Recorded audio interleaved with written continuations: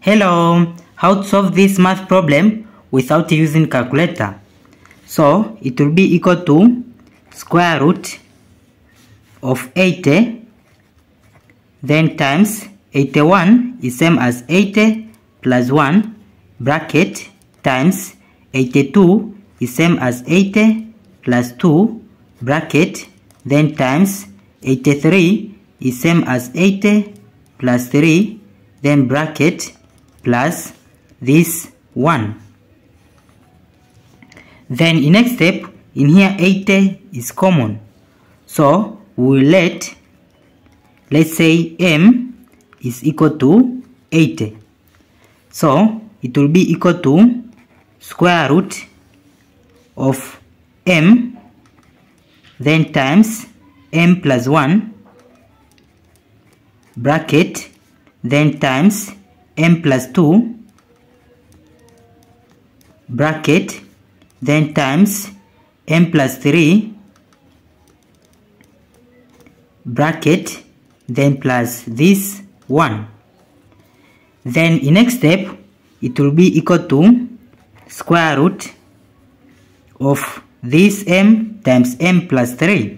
So it will be m bracket m plus 3 bracket, then bracket times bracket m plus 1 times m plus 2. So it will be bracket m plus 1 bracket, then bracket m plus 2 bracket bracket, then plus this 1.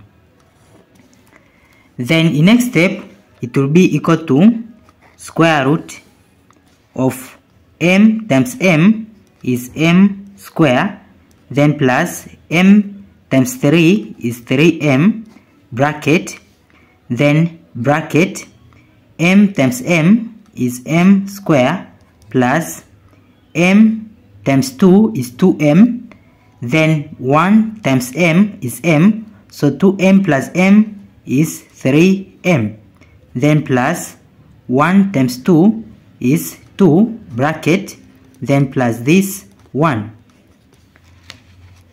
Then in next step, from here m square plus 3m is common, so we again, let's say n is equal to m square plus 3m, so it will be equal to square root of this, which will let us n, then bracket, here it will be n plus 2 bracket, then plus this 1. Then in next step, it will be equal to square root of n times n is n square plus n times 2 is 2n, then plus this 1. Then it will be equal to, from here n square plus 2n plus 1 is same as n plus 1 bracket square, then this square root. So this square root will cancel with this square, then it will be equal to n plus 1.